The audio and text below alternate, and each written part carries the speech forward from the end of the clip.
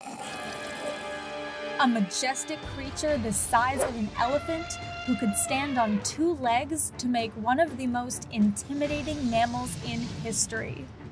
A superb underground tunnel builder whose legacy remains 10,000 years after its demise. A giant version of one of the most beloved animals in the Americas. This is the giant ground sloth.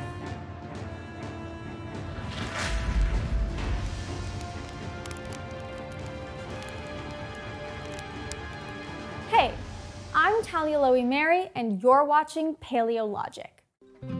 We spend a lot of time on this channel talking about plants and animals, but we want to make sure that we aren't forgetting our viewers either. So let's take a moment to talk about mental health. If you've been having trouble sleeping, managing relationships, or even just low self-esteem, you're not alone. I'm often staying up late thinking about all the projects I have to juggle on a daily basis. Today's sponsor, BetterHelp, is here to help you. BetterHelp offers licensed therapists who are trained to listen and help you through your toughest moments. There are more than 20,000 therapists in the BetterHelp network, giving you access to help that might not normally be available in your area. You can talk to a therapist in private, online, at your convenience, and they offer a broad range of expertise. Just fill out a questionnaire to help assess your specific needs, and you'll be matched with a therapist in under 48 hours. You can then schedule a video or phone session and exchange unlimited messages. Everything you share is completely confidential, and if you'd like, you can request a new therapist at any time at no additional charge. Get 10% off your first month at betterhelp.com/animalogic and join more than 2 million people who have taken charge of their mental health.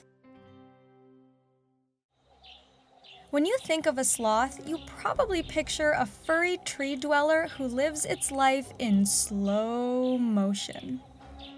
These cute little guys look kinda pathetic when walking on the ground, but not too long ago, there were species that commanded the plains of South America with the gravitas of an African elephant.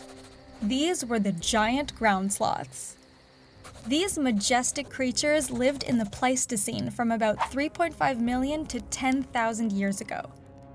They lived in the same ecosystems as the terror birds, the Thylacophilus, and glyptodons during a time when South America was an isolated island continent and mammals grew to massive sizes. The largest of the giant ground sloths was the Megatherium.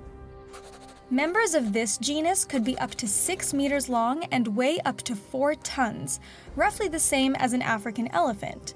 During their reign in the Pleistocene, mammoths were the only land mammals larger than them. There were at least 6 Megatherium species and several others from related genera, but they have all disappeared. Their closest living relative is the famously chill 3-toed sloth. At the time, there were no predators nearly large enough to take them on, so once they reached their mature size, they could comfortably walk around the South American grasslands without fear. If anything, it was the carnivores looking to snatch up a baby ground sloth that were afraid. Megatherium had 5 15-centimeter long claws on each front paw that could easily gut any potential predator. These were not creatures you would mess around with. Because of their dagger hands, they had to walk with their feet turned inwards. Their distant cousin, the giant anteater, does the same to protect its claws and itself. Unlike other giant animals, ground sloths weren't satisfied with just ruling their stomping grounds. They also needed to rule the underground. They used their massive strength and heavy-duty claws to dig immense tunnels called paleoburrows, which are thought to have been used for shelter and possibly even breeding. Some caves were over 250 meters long and were thought to have been about 2 meters tall and 1 meter wide. It would have been a tight squeeze, but it would have provided some security during the animal's most vulnerable period. Now they look much wider because of erosion. After their extinction, some of those caves were used by people as shelter. So thanks, giant ground sloths, for providing one of the earliest known forms of public housing. There is still a bit of uncertainty around which species made these tunnels, and according to some researchers, they could have been built by smaller ground sloths or even by gigantic armadillos. But given their size, giant ground sloths are still considered the most likely builders of the caves. There is also uncertainty on how the megatherium looked. Most depictions show them as furry giants, which makes sense considering what their modern-day cousins look like. But given their size and the areas where they lived, it might have been hard to keep cool if they were woolly. Modern giants such as elephants, rhinos, and hippos are hairless due to their low surface area to volume ratio. Elephants even have giant ears to help them release excess heat. So it's very possible that they looked like a giant version of a fat, hairless cat. But unlike cats, these behemoths likely had no interest in meaty treats. Their teeth were similar to those of cows and horses, only bigger, and they were used to grind gritty, fibrous plants. Some of those plants were found on the ground, but they also got food from trees. Despite their huge size, they were able to stand on their hind legs and used their thick tail for balance, essentially making a tripod.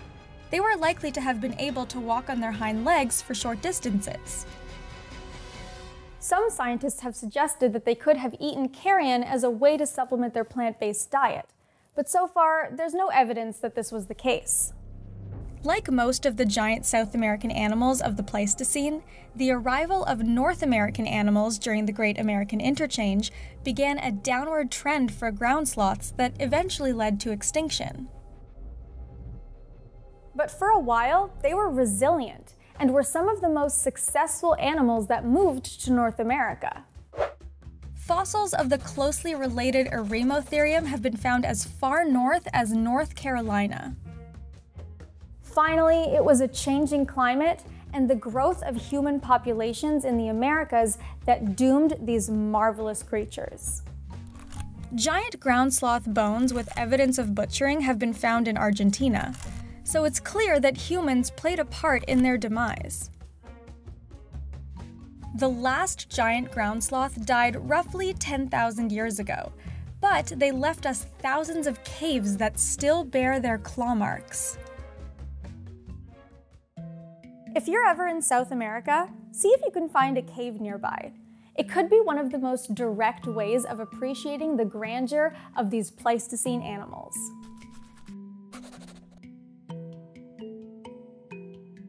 So what should we talk about next? Please let me know in the comments and don't forget to subscribe for new episodes every week.